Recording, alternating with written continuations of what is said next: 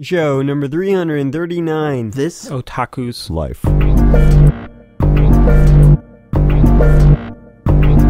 Recently, there was a new TV series that happened here in the US called The Orville, and I think, like most of us suspected, it was going to be like Galaxy Quest, but I think we're wrong. Yes, there's going to be occasional Seth MacFarlane humor in it, but I think it's got a lot more going on. The only aesthetic that kind of bothers me is that it sort of has this Star Trek Fisher-Price-like quality in its color palette. I guess I'm waiting for the day for it to be just a teensy bit grittier. Maybe then it will feel a little more grounded. I don't know how to feel about it yet, but I know I like it well enough. Personally, I filled the void with many other things, like Stargate series, now The Orville, and even for a short period of time, we all filled it with Firefly. So I'm okay with alternatives to Star Trek. I'm okay with the things that are imperfect about Star Trek. Don't know if the new Star Trek that is only available on CBS All Access in the US is going to be better. Most importantly, is it worth $120 a year?